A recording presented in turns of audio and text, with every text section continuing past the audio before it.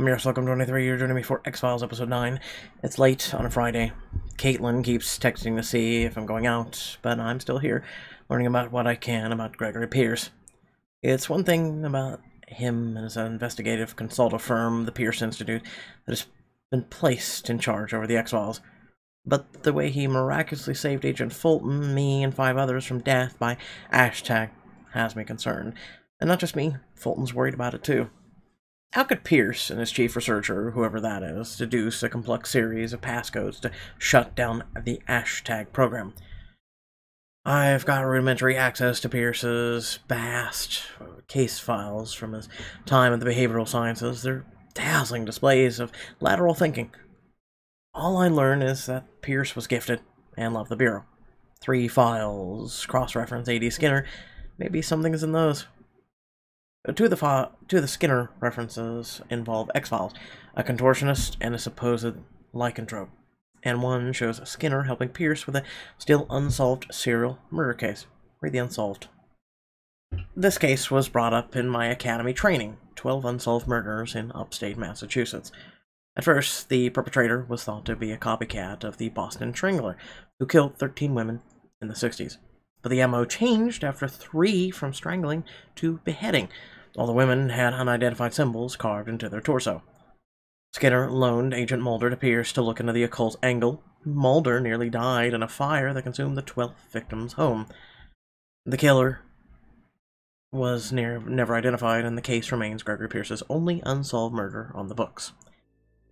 Before I can keep reading, my phone goes off. It's a video call from Hi Guys, supposed founder of the Magic Bullet hacker group. It's Friday night, Jessica. You should be out.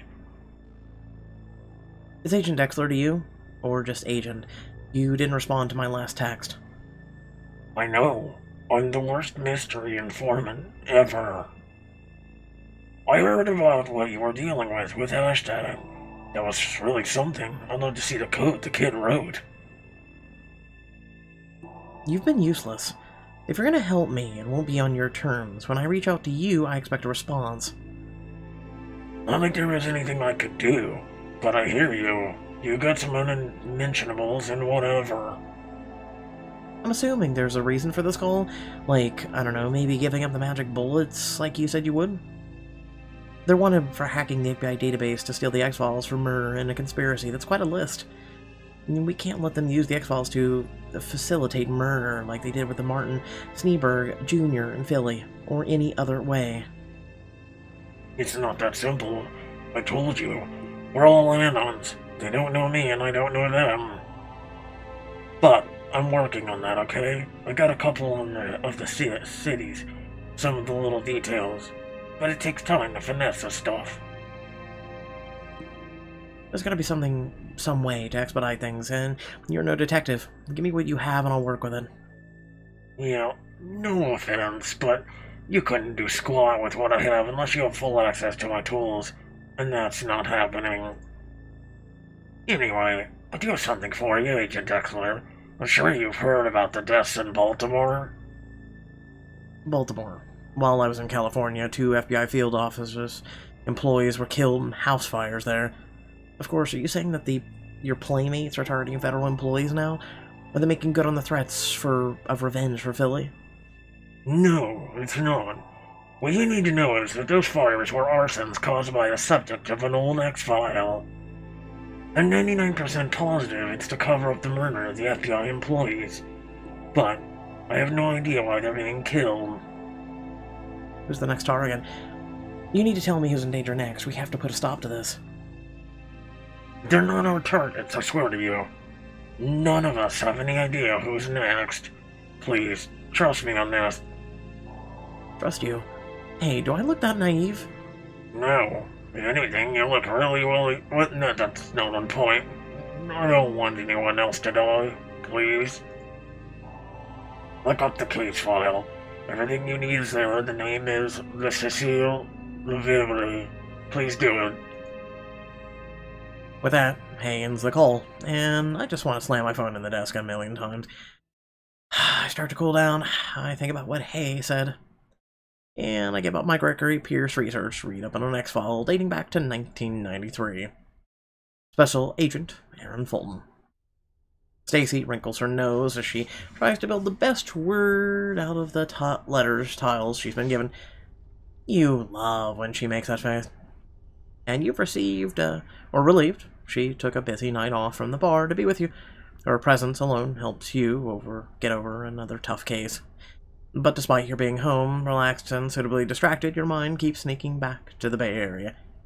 A Silicon Valley blog reported that Ty Wright's been ousted from his own company due to a no-confidence vote by Wright board. According to the write-up, rumors are that employees confronted the board with the Wright's misogyny and mishandling of the R8R dating app. Wright's assistant, Jenna Mathis, is now interim CDO. She's promised to turn the app's reputation around and change the workplace environment. Hey, Agent Daydream. I said triple word score. Daisy's eyes narrow playfully. She's on to you. You were at work again, weren't you? Be contrite. Guilty as charged. Sorry. You were honest with her. Well, it's hard to blame you when I'm kicking your butt so bad. She grins. You can't help but smirk at how much she enjoys teasing. Looking down, you see her latest word. Colleagues. Like Greg Pierce. I was assumed there were things Pierce would keep from you, but his reluctance to discuss his chief researcher gnaws at you.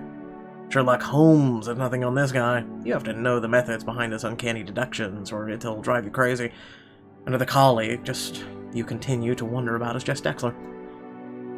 As great as partnering with Dexler has been, you have to place your full trust in each other, and that's another level altogether. You know she believes strongly in the X-Files as a case or cause, but she was recommended by the Senator with questionable motives. It helps that she let you in on her Magic Bullets contact and Skinner's request that she monitored the Pierce Institute. She didn't have to. Stacy sets her stemmed glass down on the force. With force, thud arousing your attention, she prefers it to clearing her throat. Not to interrupt your strategy session, but speaking of colleagues, where am I going to meet your partner? See what she has in mind. And what were you thinking we'd do? Oh, we could have her over for dinner, go out if that's more suitable, even just coffee.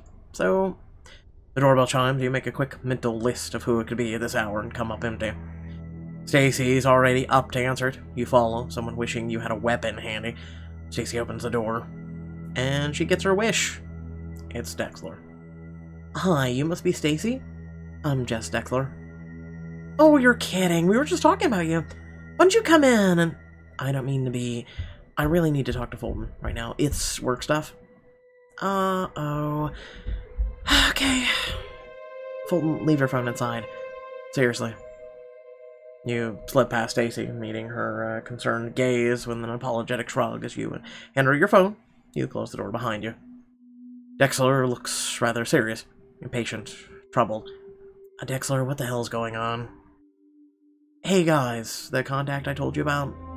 He has information that we have no choice but to act on. Dexler relays the facts regarding one of Mulder and Scully's earliest X-Files. You don't recall it from your research as a Pierce intern.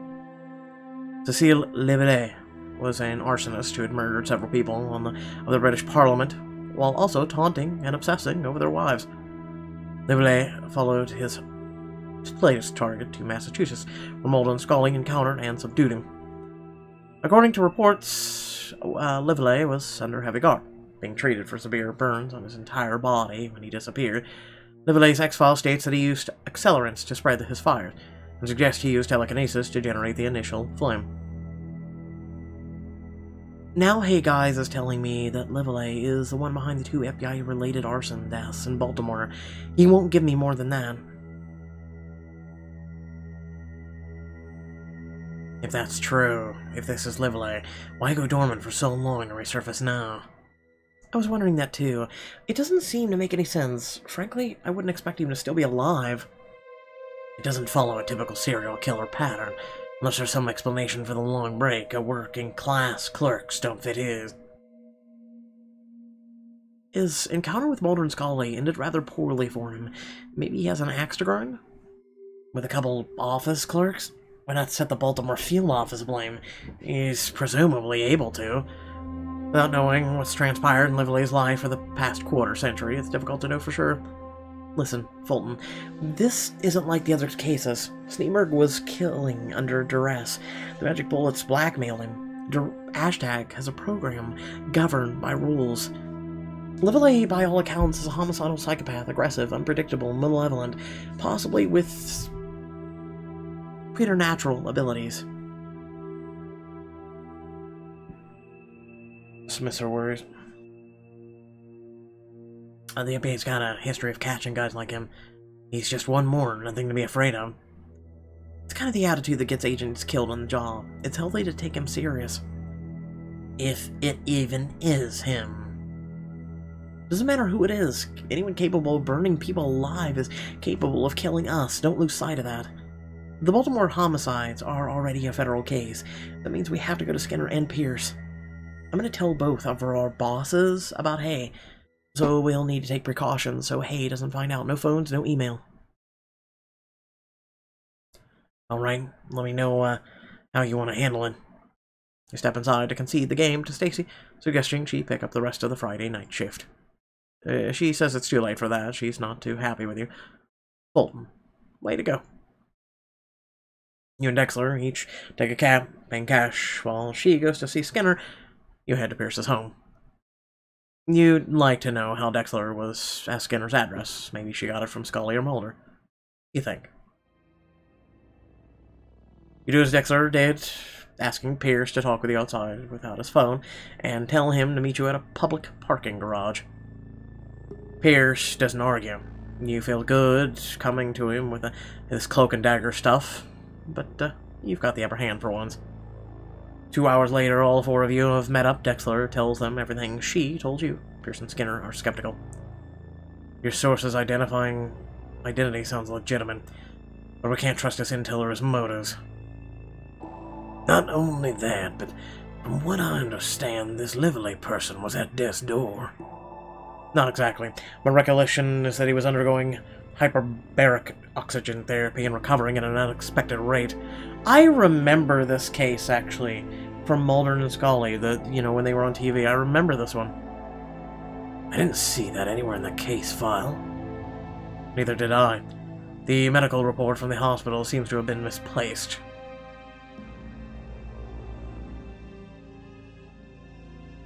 Ask about the report. How often does that happen? People are getting lost in the shuffle. It happens, but not often. One thing my office excels at is tidy paperwork. Do you think maybe the report was removed from the case file? Taken by someone? Redaction happens quite a lot, as I'm sure you know. Pulling it aside, or altogether, I wish I could say it's without precedent, but it's rare. Regardless, we need as much background details as we can get to act on what we have.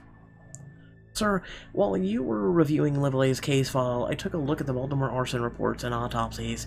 They've uncovered some disturbing details. Traces of some accelerant Lively used were found at both scenes. Not only that, but localized burn patterns on the victims indicate sustained controlled fires. It took a long time to die. They were tortured. A bit of speculation there, Agent. I don't know, Greg. I think it fits. Still, we don't have a smoking gun. No one in the Bureau wants the X-Files taking an interest in an ongoing investigation of this magnitude. Suggest using Dexler's political allies. Suggest it's Mulder and Scully's case. Suggest waiting it out. Mulder and Scully. This Lively case belongs to Agents Mulder and Scully. Shouldn't they be taking the reins on this? They're out of town on another case. I'll be sure to reach out to them discreetly for background. Listen, you're both still dealing with the effects of CO2 poisoning. Take some time off. Do what? Take some time off from official business. Maybe a road trip would do you some good. To Baltimore. That sounds perfect, Agent Fulton. Go to Baltimore on your own time. Visit the historic Inner Harbor, or whatever else might intrigue you. The Pierce Institute will keep tabs on the arson case. Keep out of professional interest. We'd like to help, of course. You look to Dexter to see if she's hearing what you are, that your bosses want you to investigate under the radar. She gives you a careful, certain nod. You're really gonna do this. When you get home, Stacy's not there. She left a text telling you she's gone out and will be sleeping in her place. Just as well seeing you as have some reading to do before bed. When you finally get some sleep, you dream of fire. The next morning, Dexler comes by to pick you up. You leave Stacy a text to tell her you'll be out of town for work. She'll love that. When Dexler stops for gas, you pay cash for a prepaid burner's phone, so no prying magic bullets can hear you talk to the bosses. It doesn't matter if they're tracking your phones now, they'll probably expect you to be in Baltimore. You just have to keep them out of earshot. Before you hit the road, Dexler suggests visiting a Marine buddy who knows a firefighter to borrow some fire-resistant gear he owns. Dexler's buddy lives in Western Maryland, which means he's going an hour out of your way, but it could be worth it. You know what? This is literally the end of Storyscapes. Rest in peace, my friend. Get the fire gear. You think it's a good idea, well worth the extra time, so Dexler takes the I-270 to Gaithersburg. Our buddy Charlie is affable. With a dry sense of humor, he's thrilled to see Dexler, and seems like someone you'd get along with. Charlie wants to catch up, but Dexler tells him that you're in a rush. You both thank him and get back in the car. By the time you're en route to Baltimore, it's obvious that Dexler's taste in music doesn't suit you. Something instrumental would do more than the shouts and riffs of 2,000 NU's metal to keep you focused on the case. Ask for other music, change the station, let it go. Ask for other music. Can we change the music per station? I can't focus on the case with this stuff. You're not gonna find something that'll put me to sleep, are you? I'll try not to. You find a station during a set of ambient electronica. Leave it there. If I snore, wake me up. If you snore, I'm pushing you out and dinking the wheel. Dexter laughs haughtily and like to see you try as you get down to business. You start by considering Dana Scully's profile as a lively, that of a sexually frustrated man engaging in power fantasy. It's an interesting take, but not one you necessarily agree with. Sending love letters to wives of his victims was a power move. But it didn't have to be sexual in nature. You think he was making up for a lack of self-worth, or being from a lower social class. Likely both. None of this helps you understand Lively's current state of mind, or impetuous. It doesn't track at all with torturing federal office workers. Hey, what do you have on the victims? The first one was David Bracken. He worked the main directory, divorced 40. The one from 2 nights ago was Mahir Asra, a human resources clerk, married, 26. Both were fully vetted, had unclassified security clearance. They knew each other enough to chat at Bracken's desk, but weren't friends. So they were given pointers on watching for tails, but not formally trained to. Wouldn't Bracken be armed at his desk? I don't think so. He was more of a friendly face for visitors and employees. Relative easy to track and subdue. Only thing in common is the FBI. Narrowing down why someone would target federal employees felt like a bit of a fool's errand, doesn't it? You don't respond, letting the information sink in, looking for a pattern. It would be so much easier if you could just ask Lively himself. You could take a deep dive in your psyche. You've likely read everything you can about him. What do you have to lose? You know what? We've never done this. Why not? Take a few deep breaths. Your eyelids fall. You focus on the rhythmic rumble of the car, and you open your eyes. It's dark. There's no other traffic. You turn to the driver's seat. Cecile Lively is behind the wheel. He grins. I see you've got a Ring of Fire playing on the radio. Not too subtle, are you? Play whatever you want. You're driving, after all. Oh, that I am. I'll leave this on. Don't care one way or another, really. Lively mugs at the rearview mirror and strokes his chin. Got me looking sharp, I have to say. Didn't age bad at all in your eyes. He's very much aware of being a construct of your mind. You'll have to focus harder. Don't do that! Not the focus harder, Zen master shit. We're fine just as it is. You get to know me, I get to know you. Do you always do that? Having in a voice that talks to you like it's someone else? Kind of mental, you ask me. I like it. Ask about his inner voice. What does your inner voice in your head say to you? Oh! Nice turnabout. Well, it doesn't speak as much as I pull. Know what I'm saying? It pulls me to do terrible things to offer people. I bet I feel like follow along. Anyone stands in my way, that's a bonus. Speaking of, I just saw Agent Scully in your head. That red-haired tart does age well. Rawr! Mulder on the other hand, woof. Of course, that doofus never looked good. He should at least grow his hair out. Is that what this is about? Scully and Mulder?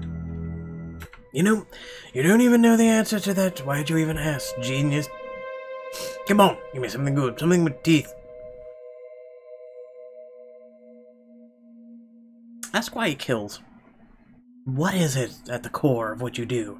What makes you want to murder? Well, let me explain something I can do what no one else can. Control fire with my mind. You notice a distinct odor in the air, like a spent match. Fire is as beautiful as it is dangerous. It's mine. Why would I wouldn't use it to do whatever I want? These others you've invited into the back of your head in the past, some are weak, driven by lack of willpower, some are strong and compelled. Smoke starts to waft through the car. I'm strong, but I'm not compelled. I'm liberated. I don't kill out of greed or desperation or mental illness. I kill because I can. This part is, no one can stop me. No one.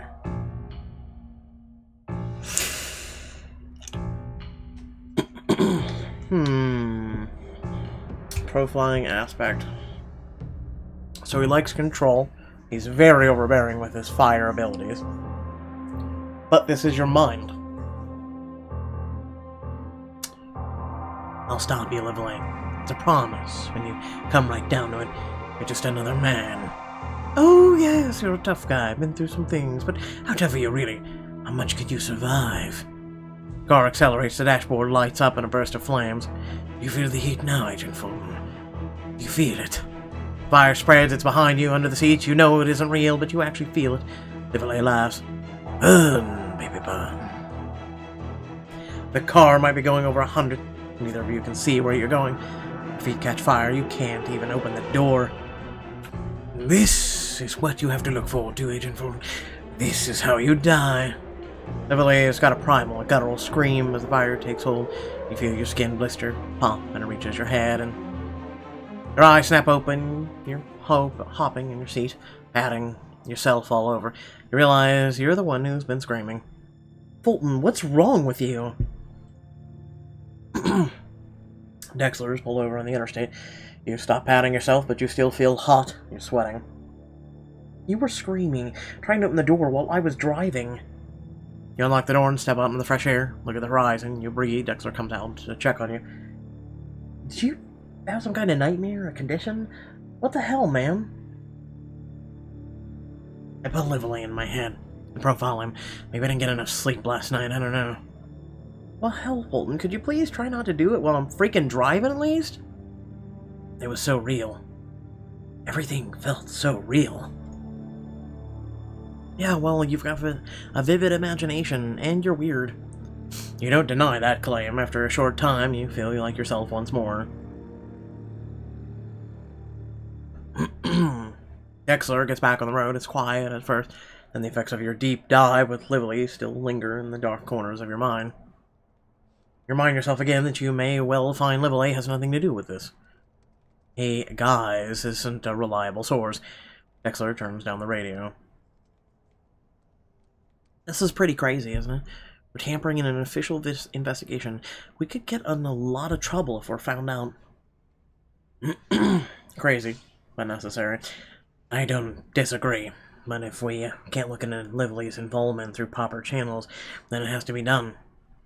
Sitting idly by, knowing we could be instrumental in bringing justice and preventing more deaths, I don't know that I could handle it. I just hope Skinner doesn't hang us out to dry if this all goes bad. We're on our own dime. We have no proof he sent us out. Skinner has never been the type of guy to leave someone hanging. So, I'm gonna reassure. Skinner wouldn't let us take the heat for this. He doesn't seem the type. You're probably right. Dexter falls silent, most likely thinking about her career. With her academy grade, she would recover from disciplinary action. Unlike you. Hey, if this is it for us, we can open a PI firm, Dexter and Fulton Investigations. Drive around the country in a psychedelic van, solving mysteries. Yeah, but we don't have a talking dog. Anyway, I'm glad we paired up. You're good people, Fulton. Share this, Cinnamon. So are you, Dexler. Even with that catch-up you've had on your face all day. Not falling for it. In the corner of your eye, catch Dexler glancing into the rear view to get a look at her face. Your burner phone, sitting on the console, goes off. Your neck hairs do a dance. Who has the number? Besides me? Skinner, Pierce, Scully, and Mulder. I had the Bureau forward it to via an encrypted mail. When did you do that? When you hit the head at the gas station? Oh, right. Good thinking, Dexler. I know. Dexler smirks to herself as she presses a button on the phone. You're on speaker with us both. It's Dana Scully. I went over the autopsies of the 2 Baltimore employees. You were right in your assessment. Agent Dexler, these 2 were tortured before they died. I know it was a long time ago, but is there anything you can tell us about Lively? Aside from his medical charts, one thing missing from the case file was a bit of speculation. Prior to our encounter, there were 2 people named Cecile Lively in the UK who died under suspicious circumstances. One was a kid who was burned alive as part of a satanic ritual, and the other was killed in a fire in the 70s. Ask about the ritual. What do you know about the supposed ritual? Name of a sect or any witnesses? Everything I read was from the newspaper article, so it was light on facts. I never had time to follow up with the Scotland Yard. For what it's worth, I'm more apt to believe Lively has a genetic mutation to begin with rather than gaining his abilities through the occult. If this man is in Baltimore, you need to be extremely careful. He's devious, sadistic, and has no reservations about murdering in cold blood. Did either of the victims have a wife? The second victim dead. She was out of the town when it happened. Lively has a thing for the victims' wives. I know the current deaths don't fit his pattern, but you may want to check on her. Thank her. Not a bad idea. Thanks for all the intel. Don't mention it. Stay safe. Dexter reach the outskirts of Baltimore and find the kind of motel where only cash is accepted. No need for unwanted visitors. Dexter gets out one room with the 2 beds, a detail you doubt she'll mention to Stacy, even though she isn't the suspicious or jealous type. Dexter calls Skinner on the burner to brief him and to get the whereabouts of Mahir Hassar's widow, staying with her sister. The sun falls as Dexter drives across town. You roll up your window to avoid the creeping chill. Dexter pulls up to a modest home in a quiet neighborhood. Lights are on in the 2 rooms, but the drapes are drawn. Just to be on the safe side, Dexter opens the trunk and gears you up with the flame-resistant items you borrowed from Charlie. Well, how's that fed? A little loose, you. A little snug. Well, better than nothing, right? Everything seems fine at the house, but you can't help feeling tense. You remember how Martin Sneeberg Jr. froze you to within an inch of your life? You recall Coach nearly bashing your brains in. You can see Dexter feels it too, the way she looks at the house like it could be haunted. She turns to you. Armed and ready, you? Same. Armed and ready. Let's go. You approach the front door side by side. Dexter knocks. You wait. She knocks again, harder this time. You wait. She tries the door. It's unlocked. You draw your weapons. Dexter enters with you close behind. Front hallway is dark. To the left is the living room. Ahead of the kitchen. The lights are on in both rooms. Dexter signals that she'll check the kitchen. She signals for you to check the living room. You butt up against the entryway, weapon at the ready. You turn and enter, and you find Exactly what you'd hope you wouldn't. Walls, carpet, and furniture are starred with burn marks, and in the center of the room, 2 bodies, huddled together, burned beyond recognition, a perverse monument conceived by an evil mind. Dexler, in here! Dexter rushes over the kitchen and sees the tangled horror of the scorched carpet. God, oh God, we were too late. You barely want to breathe in the air, but beyond the small smell of burned paint and upholstery and flesh, you catch a whiff of something. You smell that? Chemicals. Accelerant. A creep from behind startles you both. You whip around, weapon drawn, and you can't believe what you see. A large flame dancing on the palm of his hand. He's aged poorly, looks sickly, but it's him. Lively. I wouldn't shoot if I were in your shoes. It would end poorly for you. But not for me. Move and I'll shoot. Federal agent, you even twitch and I'll empty my entire clip in your chest. Oh, come now, did you not just hear me? Think I'm bluffing? Tell you, just to calm your nerves, I won't move a muscle. Lily's expression changes from sinister to puzzle. He looked from you to Dexler, and then, with a spark of insight, back at you. Oh, I recognize the 2 of you. Fulton and Dexler, last on the list. I should have looked you up before the local field mice. What list, Lively? Oh, so you know who I am. And you know what I'm capable of, so watch that tone, little girl. These silly fellas who broke me out said, "Here, give these people for it." But they didn't count on me not giving a whit about their wants. Called themselves magic bullets, like I said, silly fellas. But at least they freed me. Gotta respect them for that. Freed you from where? You don't know. It's been over 20 years locked away in some kind of torture chamber disguised as a science lab. Test after test after test! Poking and prodding, cutting, burning, all to see the limits of what makes me tick. Spot Dexler slowly moving, so Level A can't target you both at once. You need to get his attention on you. Sure you don't know any of this, you don't lie to me. Show surprise and sympathy. It sounds terrible. What was done to you? Tell me more about it. I can help bring those responsible to justice. Level A laughs until it becomes a cough. He's not well at all. Justice! Sure, I'd like to see a little justice. Dexter's almost far enough to give you 2 distinct advantage points on him. He can't focus on you both. You're going to find 2 more people for me. Fox, Mulder and Scully. Why? You tortured those employees. You were hoping they'd find out where Mulder and Scully live? You know who they are. They're still alive. Suggest you'll cooperate. If I lead you to them and you kill them, can you promise no one else will die? I'll die. I don't have very much long. The doctors, butchers, they ruined me, left me a shell. I'd like to believe that you were so pragmatic as to help me out, but maybe you are, I don't know. But since you're distracting me as your partner can move, I don't trust you. You will bring them to me, but only because you'll be dead. The blade flicks his hand and a fireball launches at Dexter's feet. Reflexively, she leaps away from the fire, and her momentum propels her back through a window and out on the lawn. Lively makes a run for it. He's close, but moving. You remind yourself that you're not a great shot.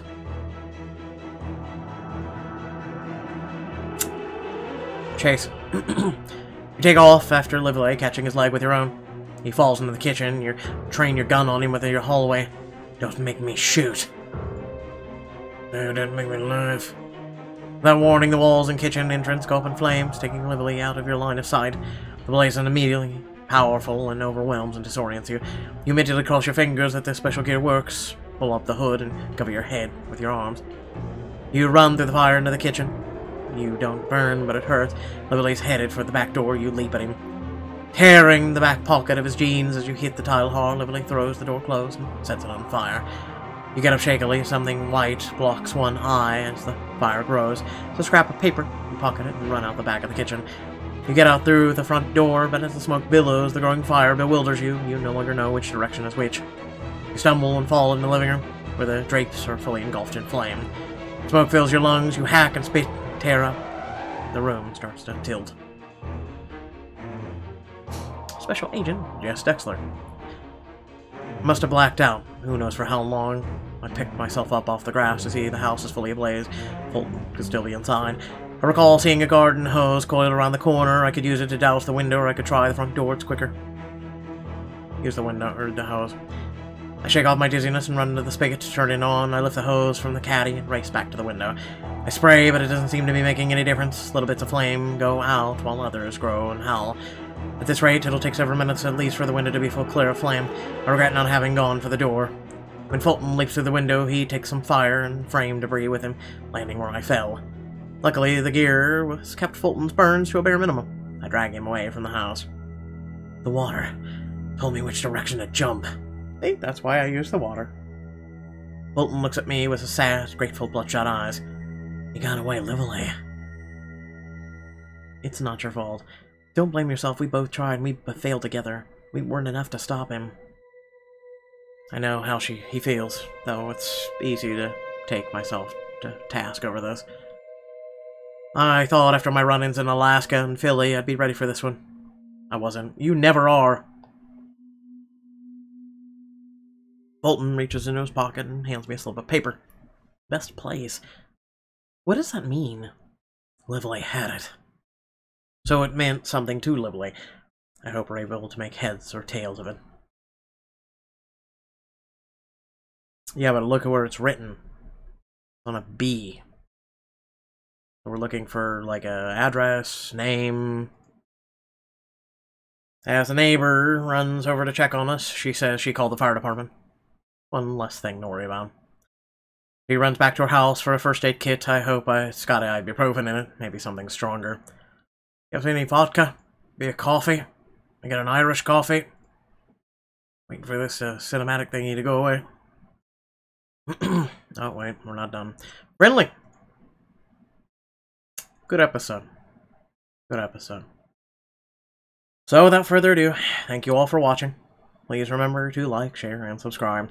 And do keep in mind that this will be it, guys, for Storyscapes. I mean, I'll continue to do X-Files as well as do the finale for Edge of Extinctions. I don't know if I'll have time to do Life 2.0 or Eternal City. I was going to pace myself, work on these things, and, you know, on top of the choices, and I've still got to do, you know, the Vampire Girl for chapters, and as well as the 250 plus hours of content I do alone that are completely separate from the visual novels that I cover on this channel. So, you know, it's literally and figuratively a full-time job. So please remember, if you want to support this channel, it's very much appreciated. I share my passions, I share my fun ventures and whatnot with you guys, and hopefully, especially because you keep coming back, hopefully you're enjoying it.